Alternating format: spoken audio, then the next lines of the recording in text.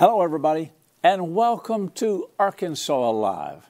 I really appreciate you watching each day, and I believe the Holy Spirit's going to minister to you today about the key of David and our final conclusion. And I want you to listen very carefully to the Holy Spirit. Stay tuned. Arkansas Alive starts right now.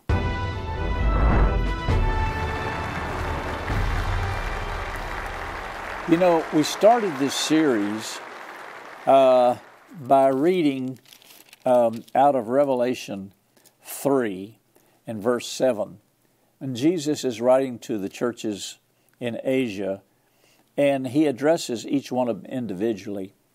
And the church in Philadelphia, the church that was actually in revival, if you please, Jesus said, "He that is holy and he that is true," talk about himself, "he that hath the key of David, he that openeth and no man shutteth, shutteth and no man openeth." There was a divine connection between David and Jesus. Jesus was of the lineage of David.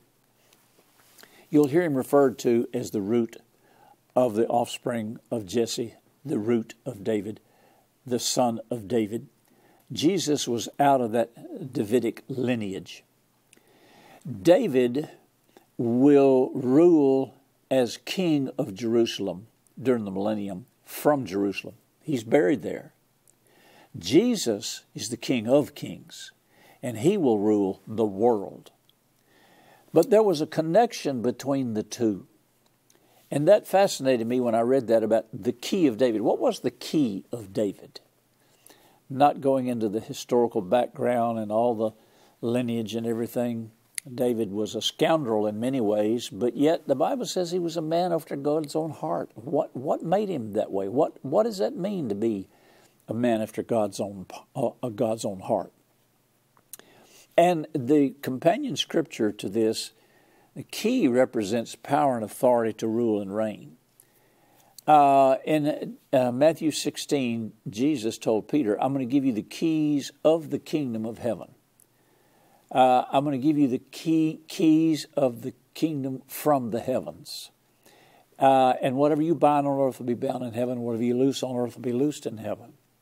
So he gives this authority, this assignment, power to rule to the church. The church is to be ruling and reigning in the earth today. Now, I'm not talking about kingdom now teaching. That's erroneous, the way it's being taught. Yes, we should be involved in our culture. Yes, we should be involved in every aspect of our culture. But the error in kingdom now teaching today, as it's been taught, and it's not new. Hilton Sutton called our attention to it 30 years ago. The kingdom now teaching that is erroneous is that we, the church company, are going to take over every aspect of society and culture. And we are going to establish the kingdom. And then Jesus will return. Not so. Jesus, the Bible says, will set up his own kingdom. You know, you may be hearing, even from the 700 Club News and from CBN News, that there is a movement now to establish the red heifers that will be required for the sacrifices for the second temple. And even the Jews in Jerusalem, in Israel, are, how would I say, not in agreement as to whether the temple has to be built before Jesus comes back. Of course, they're looking for Messiah's first coming. Church is looking for his second coming. There is a difference of opinion as to whether the temple has to be built before Jesus comes back and that he will only return the second time if the temple is ready and they will start the offering of the red heifer again, the priest's service, whatever. And then there's the opinion that Jesus will come back and he will build the temple. So there's two different opinions even among the Jews, even among the rabbis. Well, there's, I say, difference of opinions on a lot of doctrines. But according to the Scripture, that's what we stick with. There's no evidence that the church company was to take over the world, change the culture, and then Jesus would return. Okay, Jesus, we've got everything under control now. We've taken over. Now you can return. You won't find that attitude and that doctrine in the Scripture. The church company has one assignment: to preach the gospel to the world and make disciples, to be a witness. That's our assignment. Always has been. Now I'm talking about the church. Always has been our assignment, always will be our assignment. So anything that distracts us from that or takes us away from that is going to prevent us from fulfilling our assignment. Now, Jesus wrote the churches in Asia.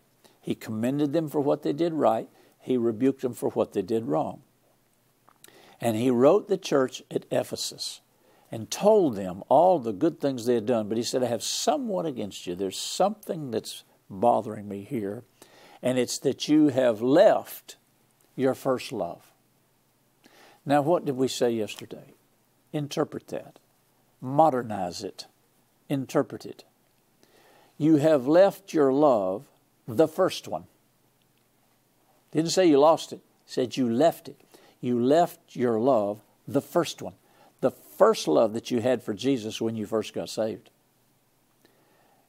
That's what I dealt with mostly yesterday.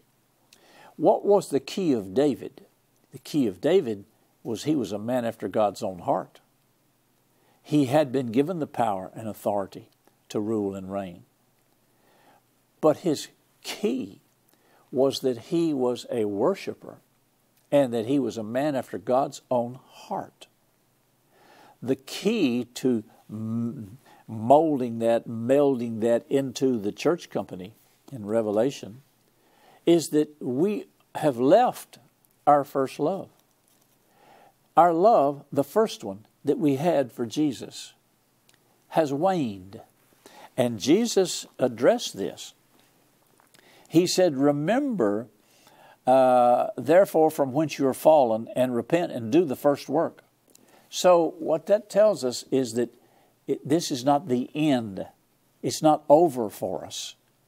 The church has gotten off many times. He said, all you have to do is repent. And no man can do this. You can't fast long enough and pray long enough to cause revival. You're not going to make God do something by your performance. You get back to your first love. Your love, the first one that you had for Jesus when you first got saved. Now we're going to talk about how to do that. If you'll repent and do the first works. For if you don't, I will come and remove the candlestick out of its place, except you repent. So here we are. We're at the end. The key of David. Man after God's own heart. Your love, your first one. After 30 years, Ephesus had repented. Now we have to take, let me see, I wrote this down. We have to take Ignatius' word for it. Ignatius was a church historian. He was a professional. His works were not canonized, but he was kind of a reporter, and he would keep people abreast of things. By the time John, the Apostle John, had seen the exalted Christ on Patmos, remember he spent 30 years on, a year and a half, maybe 18 months on Patmos. And then he went back and fulfilled the commission Jesus gave him on the cross, which was to go take care of his mother. And he did. They lived in Ephesus, attended the church at Ephesus until she died and then he died. Approximately 100 years of age for both of them. 30 years had passed since the Ephesians repented. They did repent. Ignatius reports that. After fighting spiritual battles, standing against spiritual wolves from without and deserters from within. They had become so focused on protecting their church, they left their first love, which was intimacy with Jesus. And that's what you see when you see on CBN News 700 Club. You see these little pockets of revival around the country now. You see young people, they're just so in love with Jesus. They're just standing and worshiping and loving Him. That's what this is, intimacy with Jesus. They're not so concerned with structure. They don't know much about doctrine or faith or anything like that. They just know they love Jesus. And they made a movie about it called The Jesus Generation. Well, we were pastoring our first church when that happened in the early 70s. And those young people came to our church. And you might say they were Jesus hippies, but they loved Jesus. I mean, they weren't workers in the church. They didn't get involved or start anything. They were just passing through. They were just floating, following the Holy Ghost. But they were a wake-up call that you cannot leave your first love. You're to stay innocent, tender, beloved. Okay. The blazing fire that once characterized the church, Ephesus, had waned. This often happens when listen to this now, when the first generation Christians experience a move of God or build a work, but the next generation does not experience the same thing. Whew. Personal word, if you can receive it. Back in the 70s, there was also a movement called the militant church. And they were also called or referred to themselves as the Joshua generation. In other words, it was, get out of my way, it's my turn. We don't want to go back to where you came from. We're going to start everything all new. And there were different various versions of that. The visitor-friendly, seeker-friendly, they took the cross down, they got rid of the choir ribs in the choir, they put up a rock band. They were trying to relate to the culture and thinking that they would become like the culture and the culture would want to come to that church. It failed miserably. The founder of it, Bill Hybels, even wrote a general public letter saying we failed to make disciples, we've just created carnal Christians. Well, the remnants of that are still around. But if you don't keep, and it's not nostalgia, it's not the old way, it's not your parents' way, it's not traditional church denomination. There were a lot of things that were thrown out with the bathwater. That's kind of like spiritual cancel culture. We don't want anything to do with your generation. We got our own generation. We're going to do it our way. Okay. But we had the anointing and the power of God like no other generation had. The 40s and 50s healing revivals, the charismatic renewal, went all over the world. And when you cannot bring the next generation along with you, and of course, it's really up to them because they either follow or not. And many of them that I've seen, there's some that do want to follow, they do want to know. I ministered in a church in Canada a few years ago where they asked me if I would stay around and just after the service, and they'd invited all the pastors in the area to kind of hear from me and listen to what I had to offer. I'm speaking next week or so, or next month or so, in this. Of course, the time you see this, it'll be closer to a ministerial convention where that's exactly what they asked me to do. They want me to come and share things that they're not sure of. They don't know what they're doing. They're faltering. They're falling out. They're getting weak and sick and burning out, and they need some advice on what to do. And I thought, well, praise God. At least they want to know. I was invited by a group of young pastors to Oklahoma City one time, and it was called an idea exchange, and they sat around the table, and they wanted to hear from my generation. I was the only one there from my generation. I was old enough to be all of them's father, and they wanted to hear from that generation because they had a plan. And it was a good plan, and they were commended to be, where they were spiritually and reaching their cities. But they wanted to hear from the previous generation. Well, that's a good thing. That's a biblical thing. If you don't want to hear from the previous generation and you're not willing to take advice, then you're going to miss the mark. You're going to go right past. You're just going to be out there all by yourself someday. Usually it's pride. I want to make my mark. I don't need you. I don't want you. I want to do it my way. I want to do this and blah, blah, blah. So, unfortunately, the next generation does not experience the same thing as the previous generation, and this can happen to any church unless each church member becomes unrelenting to their commitment, to their passion for Jesus. And here are the scriptures, 2 Timothy 3, 1 through 5. 2 Timothy 4, 1 through 5. Remember, Jesus said, remember from whence you have fallen. Remember whence you have fallen. So you have to remember. You have to go back and you have to analyze, okay, where did we miss it? Where did we make a wrong turn?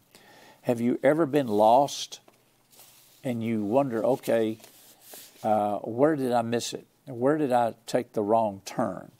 Well, this is what you do in self-evaluation. Where did I miss it? And this doesn't just have to apply to the church. It can apply to your personal life, ministry, your family, whatever, your business, whatever you believe in God for, whatever God called you to do. And just go down the list here. Think about what changed. What was the beginning step of leaving your first love? I have a list here. Are you receptive to the power of God and the gifts of the Spirit or not? Well, we used to be at one time, but we don't see the benefit of it anymore. Then you have fallen. You're digressing. The church at Ephesus loved Jesus' name. Now, this is how they repented and got back on track. They loved Jesus' name. Do you still hear messages on the power of the name of Jesus? Do you hear messages on the blood covenant, on the blood of Jesus? Do you hear messages on how to live a holy life? Do you hear messages on how to raise a godly family, have a godly marriage? Do you hear messages on how to improve yourself and do the things that you know you should do? Do you hear a message on the forgiveness of sin, how to repent? Well, the church at Ephesus loved Jesus' name, and they were quick to confess sin. What is sin? When was the last time you heard a message on what sin was? I don't mean your great doctrinal sermon. I'm just talking about following the Scriptures. Ephesus severed their connections with the past. Did you hear that? They severed their connection with the past. Next, they were publicly persecuted. They were publicly persecuted. I remember when we first started our church, we had quite a few, I say quite a few, we had a few criticisms, people that were bad-mouthing us. It was simply because we were the new kid on the block and we were having revival. We were having salvations and healings and deliverances and Pentecost services. Publicly persecuted. Faith-filled. Are you still faith-filled, or you have pushed faith to the back seat and you're doing other things? The faith message is over. No, the faith message is never over, because faith is never over. Are you throwing out the baby with the bathwater? Are you letting people that have made shipwreck of their life or their ministry, made fools of themselves, are you letting them determine how you pursue Christ and how you preach and how your services are. I know we had a lady in our church one time, because our church was not Pentecostal by name or denomination, but it was Pentecostal by experience, the baptism of the Holy Spirit, the gifts of the Spirit. And we always had the gifts of the Spirit, and still do. But there was this one lady that came to us one time, and you could tell, I mean, she was if you ever can imagine what this term means, she was a sour puss. In other words, she'd come in the service and she'd just sit there and look. And you know she wasn't participating. And the gifts of the Spirit operate. Well, she told us one day after service, she said, you know, if you all would tone down the moving of the Spirit, I would bring my friends. But my friends don't like all of this emotion and gifts of the Spirit and tongues, interpretation. If you would tone that down, I'd bring my friends. And I thought to myself, who needs your friends? I'm not going to run the Holy Spirit out just so your friends will come. They're not going to like what's here either. But here's what we were known for. The love of the brethren. A new commandment I give unto you, that you love one another as I've loved you. And that's what most people came for, was the love. They sensed it. They knew it. Especially people that had been mistreated by other churches or been racially discriminated against. They were accepted. They sensed and felt the love, the first love we had not left. Ephesians, the church in Ephesus, had to repent and go back, or else Jesus said, I will come quickly and remove your candlestick. Now, we got about 5 minutes left. Listen to this. God had an assignment for the church at Ephesus. If you leave your first love and you leave your assignment, and He moves your candlestick, what does that mean? It means that your influence will be removed and transferred somewhere else. God gave us favor. He gave us influence into our city, our state, our nation. He will take your influence and it will be removed and transferred somewhere else. Wow. God had an assignment for the church at Ephesus. Now here's Ignatius. In approximately 108 AD, 100 years after the death of Christ, Ignatius reports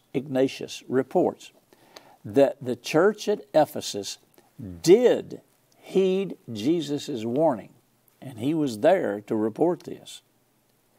And he noticed that Jesus' warning was heeded, and they retained their leadership role in Asia for 200 to 300 more years.